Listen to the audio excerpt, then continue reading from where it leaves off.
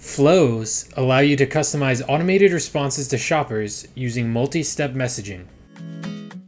A flow starts with a trigger. When a shopper clicks one of these triggers, an initial message is shown, which can include multiple options for the shopper to choose from. These messages and options are customizable and can lead into additional messages and options until the shopper reaches the end of your flow. Any step of the flow can be edited, enabled, or disabled at any time.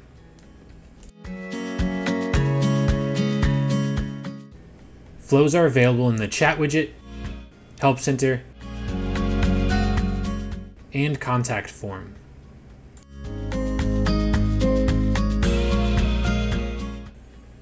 To set up a flow, open up the main menu and navigate to Automation, Flows, and click Create New Flow in the top right corner.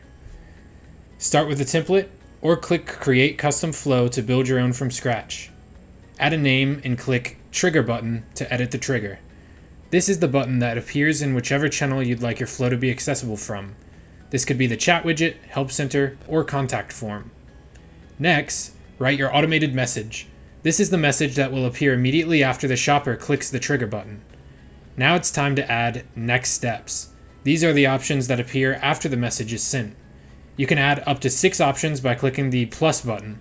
For each of these options, you can choose multiple choice, collect text reply, collect file upload, or send an automated answer. Continue adding messages and options until you're happy with the flow. Then click Create Flow to finish.